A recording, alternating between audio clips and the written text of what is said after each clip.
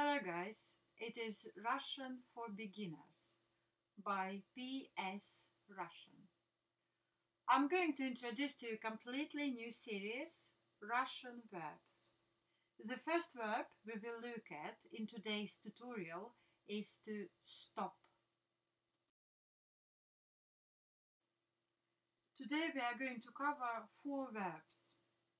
Остановить, to stop someone or something. Останавливать, to stop someone or something. Останавливаться, to stop yourself. And остановиться, to stop yourself. I want you to start with imperative form. As we know, or we're about to find it out, then in Russian there are 2 forms of imperative.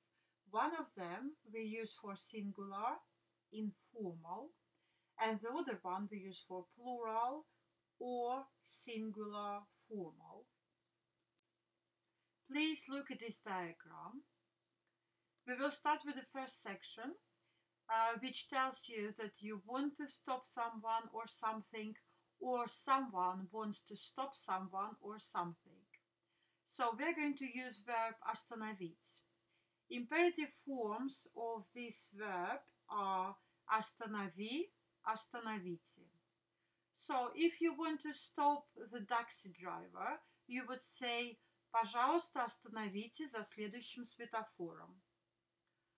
If he is your friend, that you're going to say пожалуйста, останови за следующим светофором. In the next section, you want to stop yourself, or someone wants to stop himself or herself. And again, you have 2 choices, perfective aspect, остановиться, and imperfective aspect, останавливаться. For example, if someone would steal your phone and run away, you would shout остановись. If someone would lost his phone and you would notice it, you would say остановитесь, вы потеряли телефон. Usually we use imperative form to give instructions. That's why imperfective aspect uncommon in these cases. Though I want you to look at one case when we will use imperfect aspect. In this case, a word останавливаться has a different meaning. For example, останавливайтесь у нас. You would say to your friends who are traveling and you don't want them to go to their hotel, you want them to stay in your house. The last section, when you want someone to stop something, but you use verbs from second section. So, for example, you want the taxi driver to stop the car, but you ask him to stop himself because he is in charge of this car. Остановитесь за углом, пожалуйста. Now we will look at verbs we use with verb to stop. And I want to start with verbs to be able and can. Я могу остановиться. Я смогу остановиться. Я могу остановить. Я смогу остановить. Я могу останавливаться. Я смогу останавливаться. Я могу останавливать. Я смогу останавливать. The difference between я могу and я смогу you can find on our website. In these cases, perfective aspect we use to say then you can do it. I can stop you. Using imperfect aspect, you are talking about your skills to stop yourself or someone. It means then you can repeat it and it's not something you can do just once. The next verb we will use with verb to stop is need. Мне нужно остановить.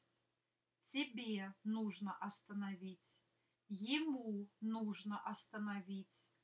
Нам нужно остановить. вам нужно остановить, им нужно остановить. And you can see the difference between Russian and English language. In English, you would say I need, but in Russian, мне нужно. So, in Russian language, I am not a subject in this sentence. That's why we use pronoun I in dative case.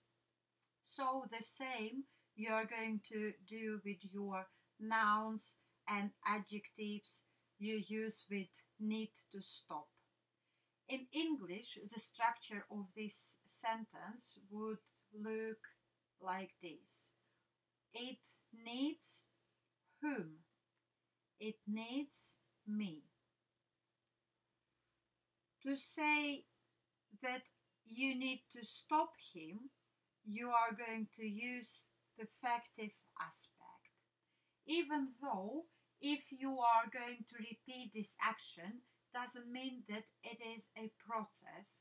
You can say «Мне нужно остановить его 10 раз, и тогда я перейду на следующий уровень». Or you can say «Мне нужно останавливать его каждый раз, когда он пересечет эту линию». So, all these 10 times imply 10 actions without any process or time period. In many cases, imperfective aspect may be interchanged with the verb of perfective aspect, but I wouldn't advise you to use imperfective aspect instead of perfective aspect, because in many cases such sentences would not make any sense. I want to stop for now, and the next meaning of verb to stop going to be закончить, which I would use in this case. I want to stop for now. Thank you for your attention. I do hope that I help you. Please subscribe if you want to hear more of me. On www.dictionary.ps.Russian.com you will find some more information about verb остановить. Good luck with your learning, guys.